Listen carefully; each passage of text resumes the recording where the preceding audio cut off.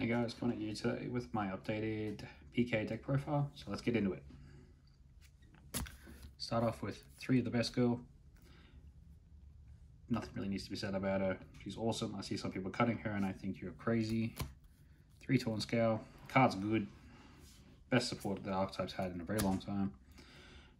2 Cloak, 3 Boots, 1 Greaves, 1 Gloves. Absolutely nothing special about that package. Graf and Seer. Some lists play Seer, Scum and Graf. Yeah, they're okay, but I prefer just the 2.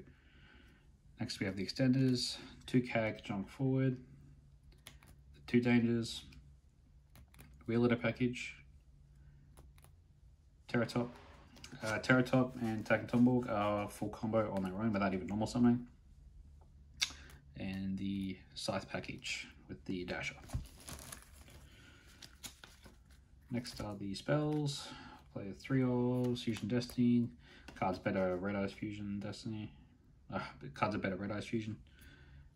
3 Droplet. 3 Tactics. A lot of the time you're going to get hand trapped, so Tactics just helps you extend further. And then the 1-ofs, Call By, Rhoda, E-Telly, and Foolish. You could bump E-Telly up to 2. I know some lists do that, just for added consistency. It's all personal preference. And for the traps, 3 Fogblade, 1 Shade. Shade's very important for your combo extension. And 1 Imperial Order because it's order and I will run as long as it's available. Okay, on to the side deck. Extra deck hand side. For Link 1s we play Link Spider because we love to get nibbed and this helps us continue on.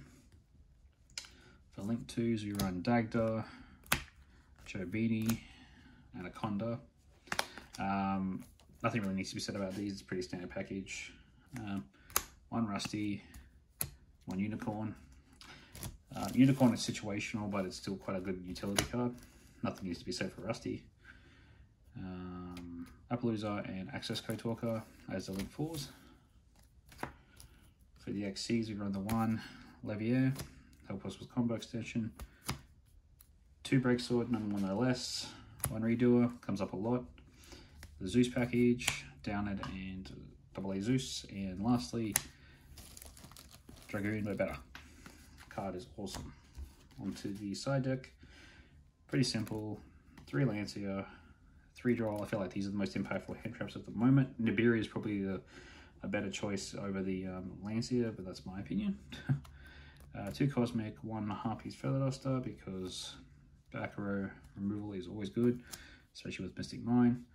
Infinite Impermanence plays around Crossout Designator. And the 3 Evenly because it's a complete blowout card. So guys, let me know what you think of the deck profile. If there's any other content you'd like to see, let me know. Like, subscribe. Cheers.